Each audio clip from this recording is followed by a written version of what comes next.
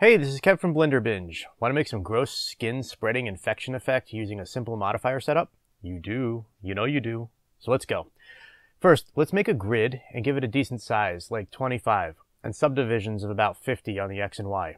Now give it a subdivision surface under the modifiers tab on the right side of the screen, or you can just hit Ctrl-3 on the keyboard. They both do the same thing. After the subdivision modifier, add in a displace modifier. Then under type, choose clouds. This gives us disgusting, but you just don't see it yet. It's all blocky looking, so go to the object and choose shade smooth.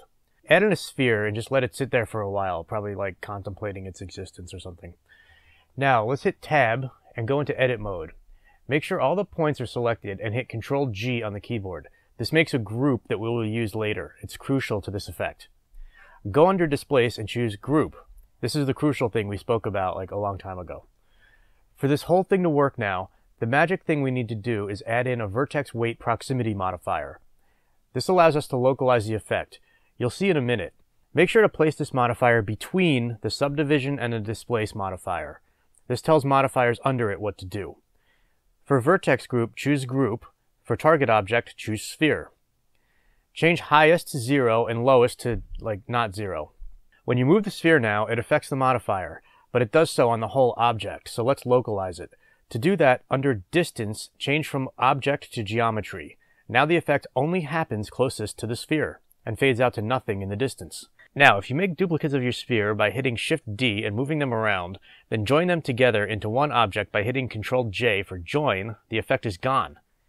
All you need to do now is either rename your new joined object to sphere, or change from sphere to sphere 001 in the vertex modifier's target object selection box, and bam! You get this effect happening under all the spheres. This makes for a nice yucky skin infection to gross people out with. You can now animate the effect by moving the spheres around. Or you can keyframe the lowest parameter on the vertex modifier and see it spread. Now it's just a matter of playing with the look. You can keyframe the texture size in the displacement modifier texture that you added before to make this thing move. You can also give it a wave modifier after everything and time it to the spread to make it look like it's rippling out from the center. There's so many different things you can do with this. I've chosen to give it a skin texture, some subsurface scattering, and a studio HDRI from HDRI Haven, and got these results just playing around. So you'll see a few different results that I have here. And they're all just different settings. So go and have fun, get dirty, be gross, and live the good life. The more you play around, the better you'll get. Thanks.